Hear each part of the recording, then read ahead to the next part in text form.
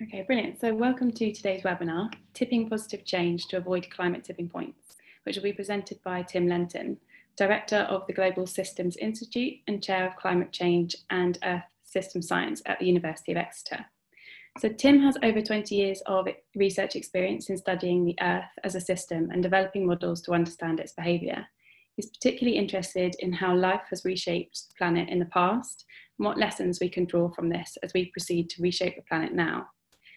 So during today's webinar, Tim will summarise recent evidence regarding climate tipping points, which support declarations that we are in a state of climate emergency. So he will share his latest results identifying a human climate niche and discuss positive social tipping points that will need to be triggered in order to limit global warming to well below 2 degrees C. So as always, there will be a chance for you to ask questions at any point during this presentation. So please do submit them in the Q&A box at the bottom of your screen. You should be able to see that now, and I will ask these on your behalf later on. So thank you all for logging in, and Tim, I'll now hand over to you. Thanks, Rihanna. Thanks for joining the webinar, everybody. I'm going to indeed talk about how we need to tip positive change to avoid what we might call bad climate tipping points.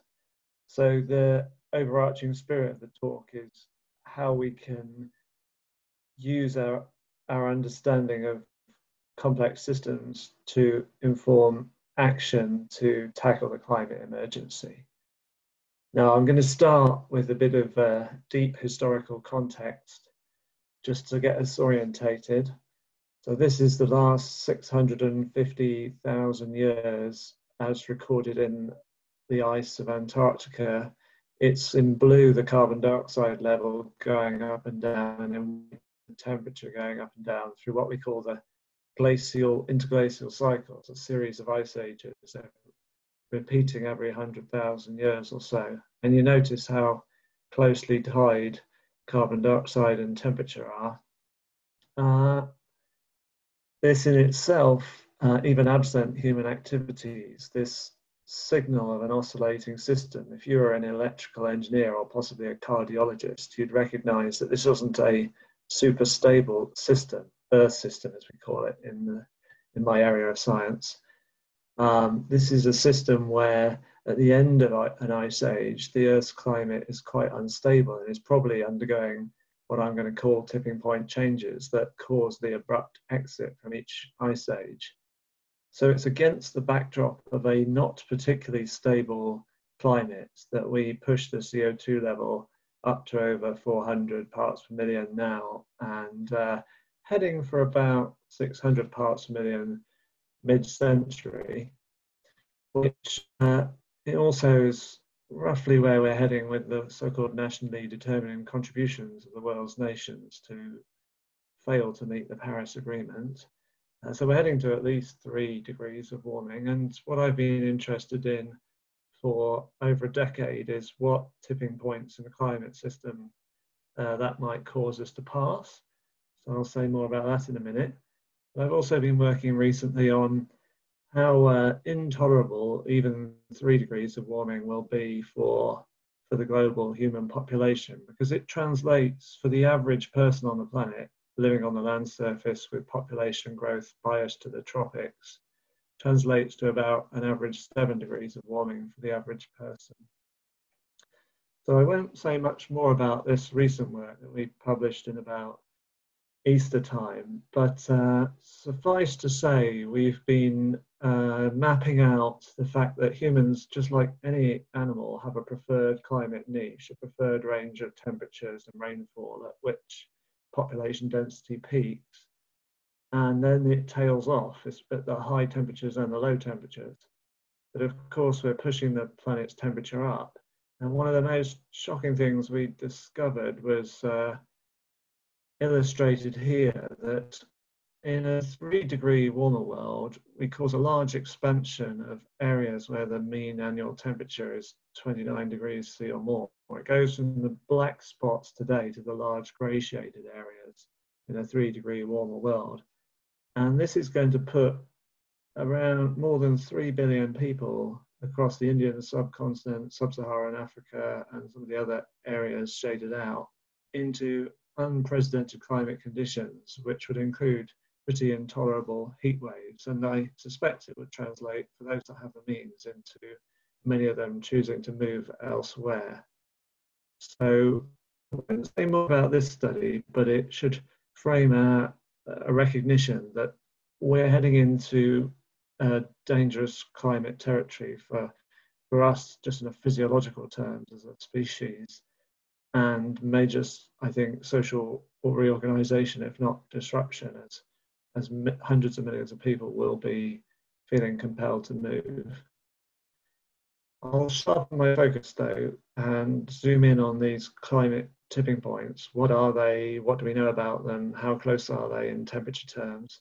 And then I'll try and flip the narrative around and illustrate that we need to think in this non-linear way. We need to think in terms of tipping points if we want to have any hope of propelling the rates of change we're going to need to avoid the worst of climate change, to avoid those levels of warming that trigger those levels of human migration, and to avoid the bad tipping points. We need, kind of simple terms, good tipping points to happen in our social systems. And they need to be deliberately triggered, I think, by those who have the agency to do so. So I'll start with this little movie. This is my cartoon illustration of a system that, like many parts of the climate and other complex systems, has two different stable states, but it starts in one of them, and the system is being forced such that the state it started in is losing stability, as we watch now, and then it tips on my computer just then into the other alternative stable state. That's a kind of generic example of a tipping point. I'll go backwards and run it one more time. But the key ideas are that many complex systems exhibit what we call alternative stable states. The stability of those states can be affected by what we loosely call forcing. In this case, let's think of it as global climate change. And that sometimes, under particular conditions, we have a strong sensitivity where a small nudge there can tip a system from one state to another. And that can be quite difficult to reverse. We often say it's irreversible, and as you saw, it can be quite abrupt.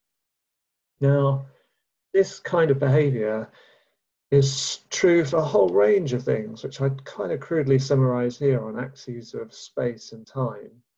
So it's true for parts of the Earth's climate system on all sorts of timescales, which I think I've colored in yellowy gold here. It's true for different types of ecological systems, aquatic in blue or terrestrial in green, or things at the interface of the land and the ocean in a kind of grey colour. And it's true for our social systems as well, which are coloured in red. And these are just some of the examples I've pulled out from a rich literature on tipping points in complex systems. And I'll concentrate first on the tipping points we need to be most worried about in the climate, and then we'll switch to how the fact that tipping points manifestly can happen in social systems might be our salvation here. So if we start on the climate, without getting too stuck in the gory details, it's important to know that our planet, absent human activities, as I said, wasn't particularly climatically stable anyway. I showed you the ice age cycles to start with, but this is looking within one ice age, the last ice age, and seeing that there were repeated abrupt climate change events during the last ice age. At least 20 of these abrupt warming events, as they're pictured here, recorded in the Greenland ice core, where the climate can warm of the order of 10 degrees centigrade in of the order of a decade. So that's pretty rapid and climate change. Now, we like to comfort ourselves that since we came out of the last ice age, the climate of what we call the Holocene, the last 10,000 years interglacial, is somewhat more stable. I'll just zoom in on the exit from the last ice age in the last 10,000 years there. But if we were to look in more detail, we'd see here that even during the somewhat more stable interglacial, the Holocene, there are some very abrupt tipping point shifts in the water cycle in the tropics of the planet that have been clearly linked to the rise or fall of past civilizations. And it's against that backdrop that we're doing this extraordinary planetary experiment of pushing carbon dioxide and temperature levels up. And over 10 years ago, we were able to pull out this map of the candidate, what I call tipping elements in the climate system, the subsystems, if you like, of the whole climate system that could be tipped into an alternative state by our activities this century. In fact, one of them was something that's already happened, the Antarctic ozone hole, linked to not just the release of CFCs, but the fact that there's what we call scientifically strong nonlinear interactions between the formation of ice clouds in that high atmosphere over Antarctica and the chemistry that happens on the surface of the ice particles of those clouds involving the chlorine, fluorine or bromine from human-produced molecules. That was a classic example of a tipping point we've already triggered and we're desperately trying to repair slowly. Everything else on the map is things we could tip this century. Now the key question then becomes, well, okay, how likely are those different tipping events and how bad would they be? What would their impact be? So a classic risk assessment is simply to consider the combination of the likelihood of an event and its impacts. And this was 10 years ago. This was my crude assessment of the risks that some of these different climate tipping points pose. I would change the matrix or the map a little bit now, but I'm going to talk a little bit about how we've been working hard on getting a handle on the likelihood of these events. Frankly, there's been very little scientific on the impact of these events, but most of us intuitively think they're pretty damaging, and we'll come back to that. So to give a concrete, more parochial example of what a climate tipping point could mean in our nation, assuming most of you on the webinar are here in the UK with me, a canonical example of a climate tipping element is this thing that scientists call the overturning circulation of the Atlantic Ocean, which comprises a warm water current flowing northwards at the surface of the Atlantic, and then the formation of cold, what we call deep waters, either side of Greenland, where the water sinks from the surface of the ocean right to the bottom, and then there's a return flow of that cold water southwards along the bottom of the Atlantic, if you like, and it all loops back and connects back in the Southern Ocean to make a gigantic conveyor belt or overturn. Well, this thing is known to have different stable states, and in fact switches between those states of what is implicated in those past abrupt climate changes I showed you in the last ice age. We've just been doing some work where you ask a simple question, what if that overturning circulation were to collapse in the near future? What would it mean, for example, for not just the climate of the UK, but land use in the UK as one example of many we could choose? So what we show on the right here is we're coupling our climate model simulation where we can force this Atlantic overturning circulation to collapse, the so-called AMOC to collapse. We combine that with a sophisticated model of land use and land use decisions in the UK, which determine whether we basically farmers, while we here do arable farming in brown or raise livestock on grasslands in green in the UK. So over the map of the UK on the left here, you can see my cursor. That's pretty much how it looks today. Under climate change with no climate tipping point, we expect anyway that arable farming will move northwards and westwards across the UK, and it will become less favourable in East Anglia, where droughts make it difficult to grow wheat there and such like. But if there's a climate tipping point, so we go down to a case, third map down here, well, two profound things happen. It gets quite a bit colder in the UK and more seasonal, but crucially, it gets a lot drier here. And that essentially eliminates arable farming from the UK. And then we looked at whether irrigating the UK could possibly, or its farmlands, could possibly recover arable production. And whilst it looks like it could in the bottom map, we then calculated that the amount of water you need would far exceed how much it had rained in the winter. how much you would need in the growing season in the summer. And therefore you would have to start piping water across the UK like a giant pipeline under HS2 from the Lake District, where it's still raining, down to East Anglia. We calculated the cost of that, and not surprisingly, it's astronomical, and it wouldn't make any economic sense to do that. So that just gives you hopefully a little taster of one parochial example of how a tipping point would affect us in our nation. We want to look, let's take a step back, let's look at the bigger picture. Let's ask, how likely are these events? Well, 10 years ago, a bunch of experts were brought together to make an assessment of the likelihood of 5 different tipping points: collapsing the Atlantic circulation, losing the Greenland ice sheet, losing the West Antarctic ice sheet, triggering a dieback of the Amazon rainforest, triggering a change in the El Nino Southern Oscillation.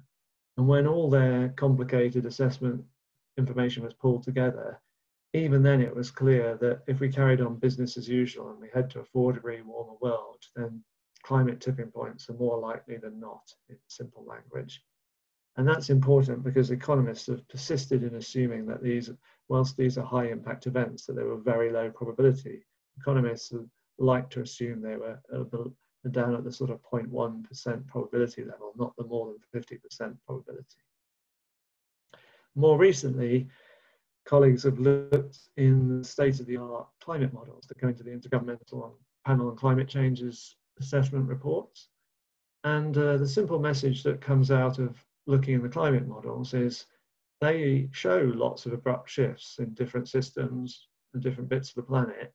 And quite surprisingly, a load of those abrupt shifts are clustered at about 1.5 to 2 degrees of warming above pre-industrial, somewhere where we're heading pretty soon. Now, why that is, maybe ask me a question later and I'll speculate on it. The reason we're not seeing lots of abrupt shifts at higher levels of warming in this plot is because there aren't many scenarios that go to higher levels of warming. So were there'd be a lot more abrupt shifts there as well. But still, this weird peak at 1.5 to 2 degrees is real when you correct for that.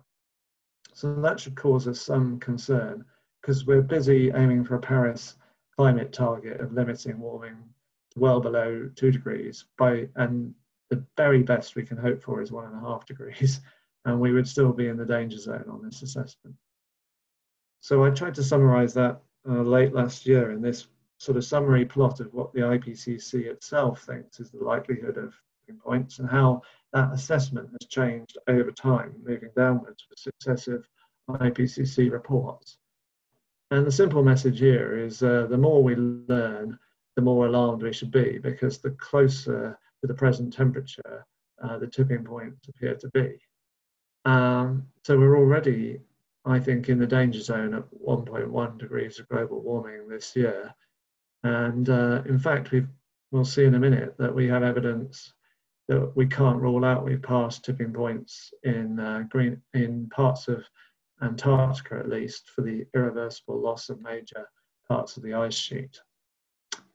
So that's what I tried to show on a map here, is a little crude summary of some of the evidence that's come in, particularly evidence we've gathered in the last 10 years that suggests that what I'd identified a decade ago as key tipping elements are undergoing accelerating change. And that's true from the Amazon rainforest to that Atlantic overturning circulation I talked about, and to the ice sheets. And with respect to those Antarctic ice sheets, it's in West Antarctica where the physics we see of ice sheet retreat is consistent with a tipping point having been passed that is draining an area of that ice sheet that will contribute about 1.3 meters to global sea level rise, and probably will destabilize the rest of that West Antarctic ice sheet and ultimately give us about 3 meters, 3.5. There's a part of East Antarctica showing the same signs of physical breakdown and drains a further 3 or 4 meters of global sea level rise. And in Greenland, it's hard to rule out that we might not already be in an irreversible loss of the Greenland ice sheet, which totals 7 meters of sea level rise. The only saving grace is that these ice sheet collapses, if that's what they are happening relatively slowly at the moment. So My personal view is we may already be committed to more than 10 meters of sea level rise in the long run, but here in the long run means a millennial time scale. Unfortunately, though, the more we warm things up, the faster the ice goes, so the faster those 10 meters of sea level rise could arrive. So that's pretty sobering stuff, right? Everybody should be aware of that. And on top of that, I'm afraid we have evidence that these tipping points or tipping elements that are changing rapidly are causally interconnected. In other words, changes in one thing affects changes in another thing, and not always in a good way. So I hope you're well aware that the Arctic sea ice is in an unprecedented accelerating retreat. This is warming the whole Arctic region. That's one of the things that's contributing to the melt of the Greenland ice sheet accelerating. Then the fresh water that pours off the Greenland ice sheet is measurably contributing to the weakening of the Atlantic overturning circulation. And as that weakens and transports less heat from the southern hemisphere to the northern hemisphere, that can contribute to warming things up in the southern hemisphere and warming up and destabilizing the Antarctic ice sheet, west and east Antarctica. It is also known to be coupled to the monsoons in South America and around the planet in India. So we are working on whether we're looking at a situation where there's a so-called tipping cascade, where you tip one part of the climate and then it triggers the tipping of another, and so on. If you want a comforting thought there, well, there aren't many, but the Earth system can't be so unstable that it's riddled with tipping cascades, otherwise we wouldn't be here to talk about it. But there is worrying evidence that these causal interactions are going in a bad way, in the way we don't want them to go. So that's why some of us published back in summer 2018 a paper alerting the world to the possibility that, you know, we might trigger a tipping point cascade, and it would basically amount to a global tipping point where you push climate change to a certain point through our collective activities, and then you can't back out because the system is propelling itself into a different climate state. And we've all got a vested interest in avoiding that outcome. So how do we avoid it, or what should we be doing? It's pretty obvious, I hope, to everybody that what we should be doing, but just to make the point, we put tipping points into a classic economic analysis of climate change, where economists believe that the price of climate damages goes up non-linearly with global warming, fair enough, but they also assume that it costs more and more to hold the temperature lower and lower. So they then just do a simple optimization and tell us, in the case of Nobel Prize winning economist Bill Nordhaus, that the best place to be would be a 3-degree warmer world. Well, I think he's profoundly wrong, and that would be deeply dangerous. But to try and make the point, what I did with colleagues was add some climate tipping points to the model that Nordhaus developed, which he calls DICE. So I just have to do this, we have to specify some things about these climate tipping points I've been talking about. And without boring you with all the gory detail, we need to put in their likelihood, and we get that from the study I showed you earlier that's 10 years out of date and is probably underestimating the likelihood, which is called the hazard rate here. We put in some scientific information about how long it takes to collapse an ice sheet, or the Atlantic Ocean circulation, or the Amazon rainforest. And then we lick our finger and stick it in the air to make a guess at what the damages to global GDP would be from any of these events happening. Nobody knows what that number is, but I would argue, as I choosing a number like I have, like a 10% effect on GDP from losing the Greenland ice sheet and ultimately getting 7 meters of sea level rise, I'd argue that's a pretty conservative or low estimate of the damages.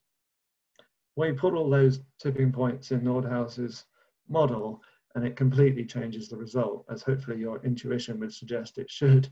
So in green is what his standard model does, and in black with the very shaded area is how the outcome of the model changes when you account for tipping points. So if we look at the green line, basically his model doesn't say do nothing about climate change. It says do something in the top right-hand corner, do something to control emissions, ramp up that effort over the century, and have a corresponding price on carbon emissions to try and achieve that. but still he has the temperature drifting up to 2.8, 3 degrees or so of warming. As soon as you account for tipping points, the decision maker that lives in this model world totally changes their behavior. They say, oh, this is big trouble coming. We need to shut down more than half of fossil fuel burning today and get rid of it altogether by 2050. And that essentially is why in the black we show a totally different result from the model, which is about an 8-fold higher price on carbon emissions today, ramping up over time to force this transition away from burning fossil fuels. And that in this model world can achieve limiting warming to well below 2 degrees above pre-industrial, to around 1.5 degrees, in fact. I have to say it's rather too easy to achieve that in this model, so there could be some problems there. But that message that if we're to avoid the bad tipping points, we need to shut down fossil fuel burning by 2050, that's totally consistent with our government's own net zero report and our national legally binding target now to eliminate all greenhouse gas emissions in the UK in the next 30 years. In other words, in one generation. So to follow the red line in this plot of emissions over time.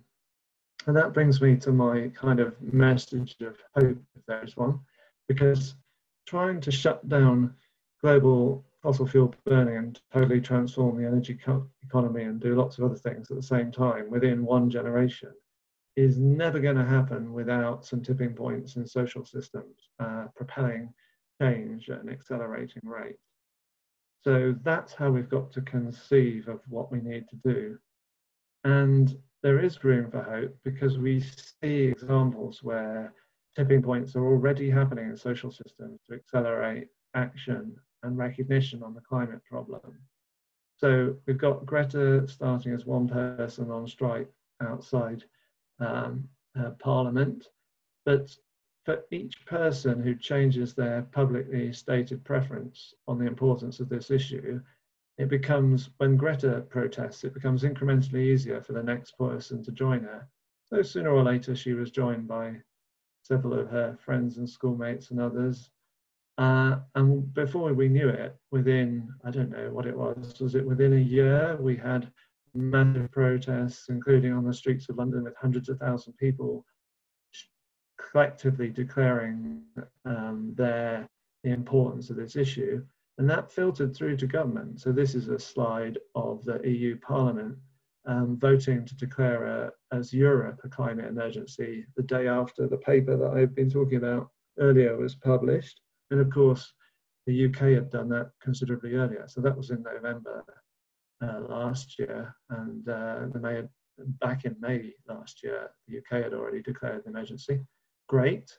Declarations are good, but they have to be followed by action. So what we're really looking at here is a problem where all different actors, including nations, have tended to look at each other and go, well, I could do something, but if I do something and an X, where X could be any other nation, doesn't do something, then it doesn't count what I do. So we've been stuck in what people in a field called game theory call a prisoner's dilemma, where it would be in all of our vested interests to act together to decisively avoid this climate emergency that's coming, but we fail to coordinate to avoid the emergency. However, there's a glint of hope because, as some studies have shown, if we become sufficiently certain about the nature of the emergency and how damaging it will be, which is the uncertainty range on the x-axis here, we can narrow that uncertainty down, then we should see collective behaviour tip into a completely different mode of operation where we desperately try to coordinate across peoples and nations to avoid what will otherwise be a catastrophe. So let's hope we're getting near that point. And for some other rays of hope, we need to look at the way that social and technological change unfolds anyway, because it doesn't unfold what we call linearly. And here's a historical example where it's Easter Parade, Fifth Avenue, New York City in 1900, and everyone's in a horse-drawn carriage except one person in an automobile. ringed in red. But within 13 years, the situation's inverted. The same day, the same city, the same street, the same parade. Everyone's in an automobile except one person in a horse-drawn carriage. In other words, there have been and there will continue to be major tipping points of social, technological change where we completely change our technology and our behavior patterns pretty quickly. And I believe one of those changes is underway right now. And Norway is like the leading light in this, thanks to some very intelligent government policy interventions, because the uptake of new electric vehicles in Europe, in Norway now exceeds the uptake of petrol and diesel vehicles. And the policy that's achieved that is one that just made it at equal price at the point of purchase, essentially, to buy an EV rather than a conventional fossil fuel powered vehicle. That's a policy that could easily be instigated more widely, for example, across Europe, to tip that change on a larger scale. And with the economies of scale that result as you expand electric vehicle sales and production, the price comes down anyway. And because there's a far less moving parts in an electric vehicle, ultimately it's robustly predicted that they should and will be cheaper than fossil fuel cars and trucks anyway.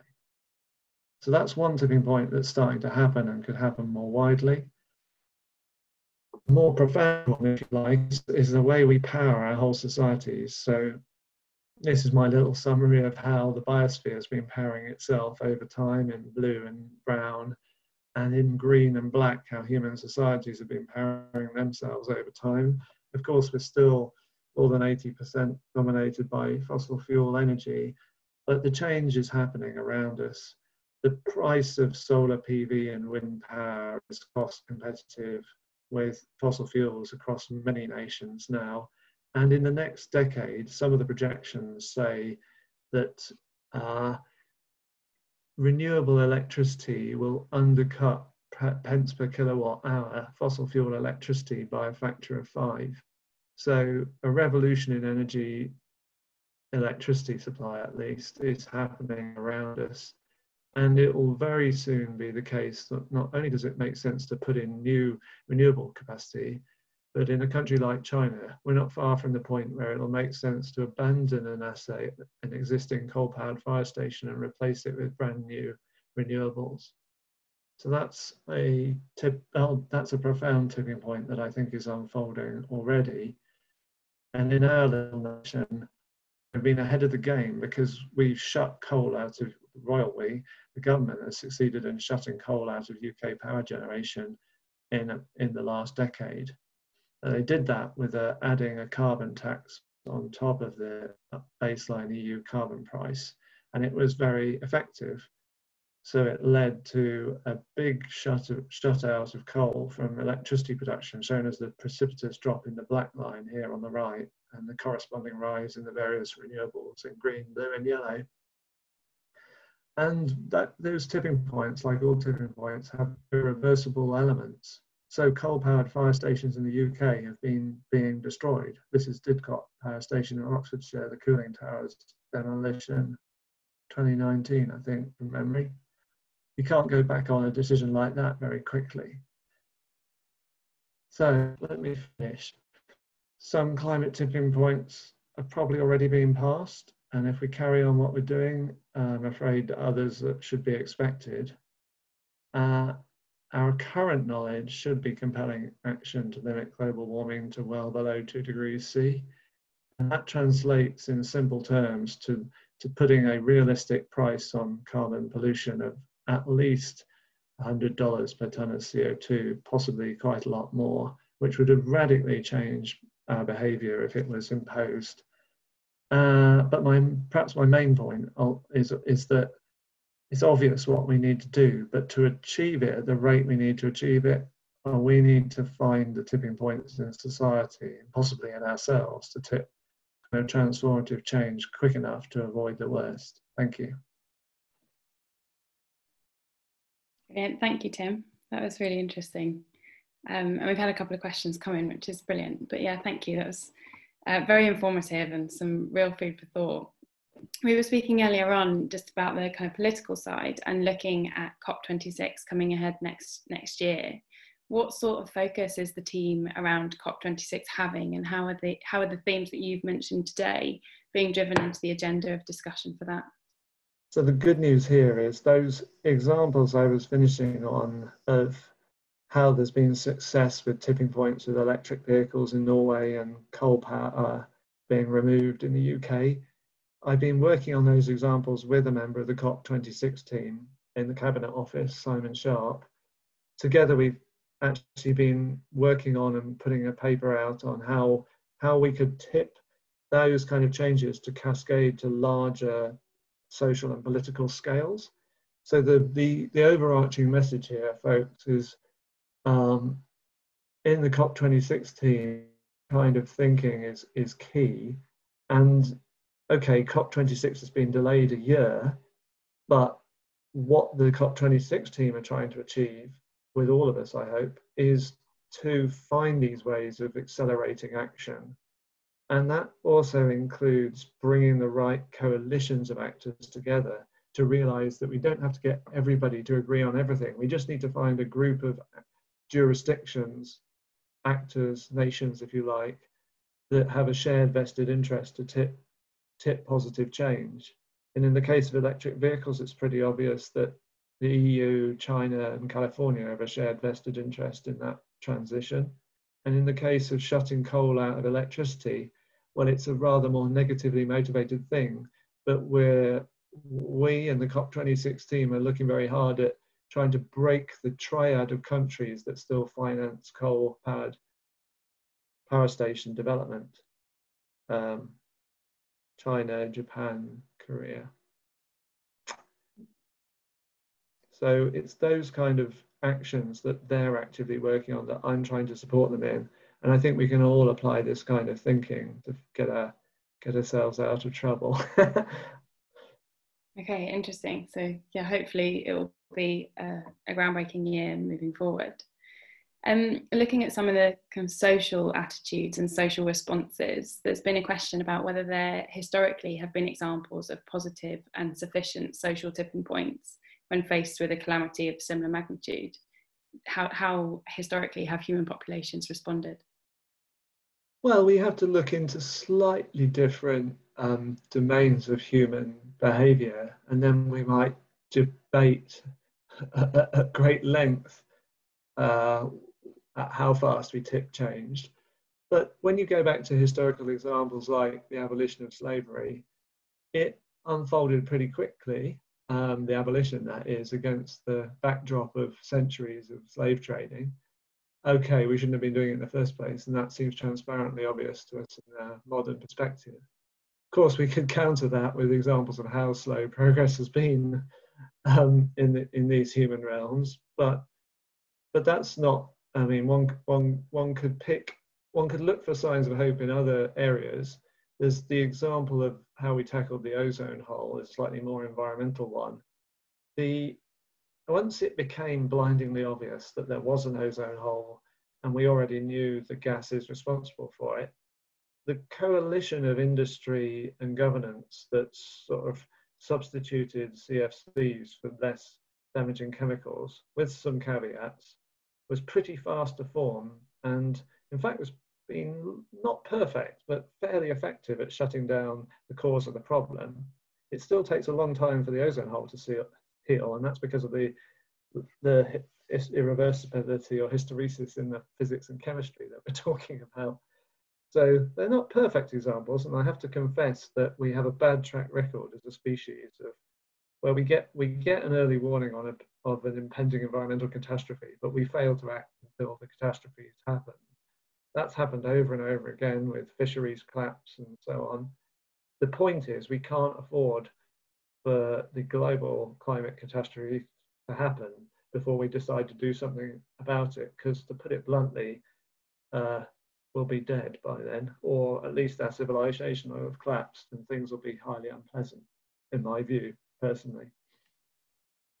Okay, perfect, thank you. Which is blunt, and I realise I'm a little blunt and direct, but I'm just telling you how I see it. Yeah, no, definitely. So looking at along a similar theme then, when previously we've seen agreement amongst global players be fairly slow to occur, how do we get global agreement on an effective carbon price or subject? Yeah, so I think this is a crucial question, whoever's asking it, because what's happened with the climate problem is we've gone from a thing called the Kyoto Protocol, which was an effort to get a legally binding, universal or multilateral agreement, but it had very weak targets.